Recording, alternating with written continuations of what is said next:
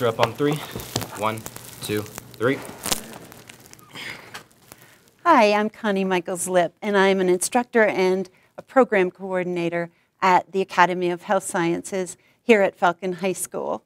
I get to spend my days with wonderful students like this, who are passionate about healthcare and who are ready to jumpstart their careers. In fact, all of these students will walk across the stage next week at graduation, ready to take their national registry for the EMT certification test. Some of them are already CNAs. I'm Connie Michaels-Lipp, and I love my job. Hey, one last question before y'all leave me. Where is the only high school in Colorado that offers EMT certification and CNA certification? Falcon High School.